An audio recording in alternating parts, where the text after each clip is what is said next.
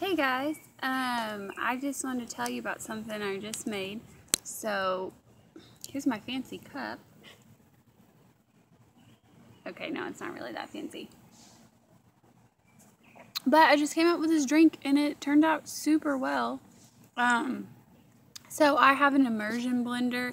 I got it for Christmas, and I love it. Okay, that's fireworks. I love making like smoothies with it and slushies and stuff like that. And so today what I did was I put like a little less than half a cup of crushed ice, so just from the fridge. And then I added blueberry lemonade. It's like Simply Blueberry Lemonade, I think that's what it's called. And I just put a little, I don't know, like half of a cup maybe. Nah, probably less than that. In there, and then I put half a peach, and then I added some coconut rum. I'm not much of a drinker, but I do like Malibu.